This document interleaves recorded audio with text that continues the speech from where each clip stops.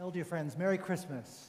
Merry Christmas. We've been saying it all day, but now we can say it without guilt, perhaps. I want to tell you a little story about something that happened on this date in 1914.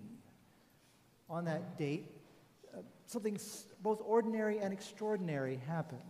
Soldiers who were fighting in World War I stopped fighting just for a little while.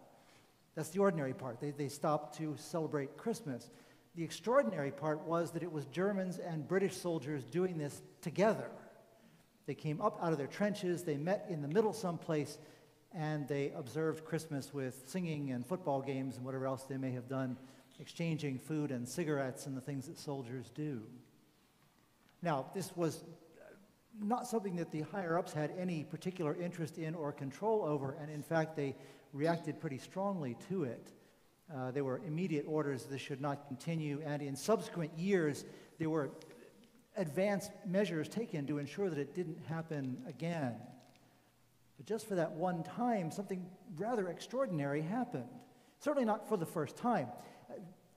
We should know that all through history, the saying, rich man's war, poor man's fight, has been fairly common among soldiers and has led soldiers to do things similar to this. This one just happens to be more recent, in a much more familiar way to us, perhaps, people we could even imagine having known.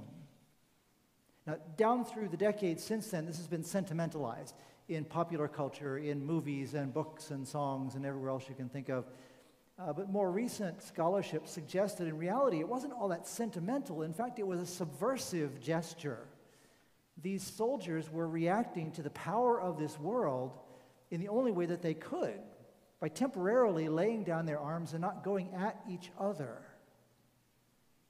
It seems like a pretty good summary of what's going on tonight as we come to this place again.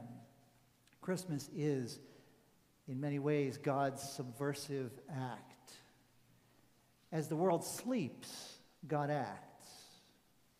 Not for the first time. There have been any number of guerrilla actions by God along the way, messing with the world's power, messing with the world's war machine.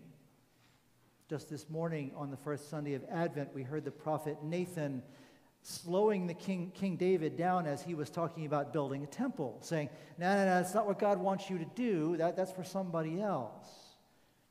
Reminding David of his place and the limits of his power. God has tried this along the way, but here we get a truly inspired action by God, coming in the form of a baby which is God's and nature's hand grenade. It's said at 4 o'clock today in another context, talking about the baptisms we had here on December the 10th. There were 2 children baptized. One was 6, the other was 6 months. The 6-month-old child screamed through most of the service. You couldn't miss this child. This child was going to get whatever he needed if he had to keep on screaming all day. A baby will alter your plans. A baby will ensure that you pay attention. That is what God does on this night. God is sure to get our attention. And God does it where it actually truly counts. Going back for a second to World War I, you may know that at the beginning of it, there was a famous statement by Sir Edward Grey, who was the British foreign minister at the time. The lamps are going out all over Europe and will not be lighted again in our lifetime. I think I've got the words almost right. But he was saying that from the comfort of his office in the Foreign Office in Whitehall, not standing knee-deep in mud in a trench. Tonight, God comes to the place where we would least expect. God bypasses palaces altogether. Not just the literal palaces that we can imagine, but also, dear friends, the palaces of our own devices and desires. God lets the poor in on this first. Shepherds and stable hands and the sort of people who loiter. And us in our least glamorous moments, perhaps. We too are there and able to see what this thing is that God is doing. Now, I think, is the time to take up the challenge.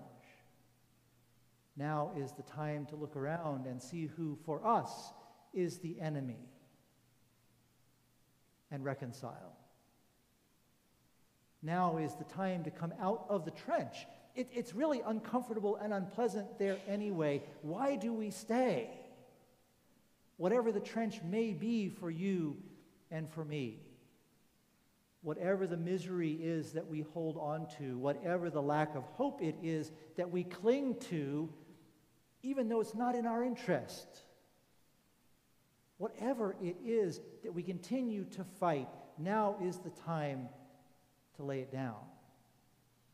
Reconcile and take up together God's work of subverting the power of this world. There is no limit to the number of targets, dear friends. All we have to do is look around us and find where it is that the power of this world is profiting from our inability to get over the differences that we hold on to so closely. So, dear friends, come out of the trench. Stop and be still just for a moment. Listen. I think you can already hear Stille Nacht coming from the other side. Amen.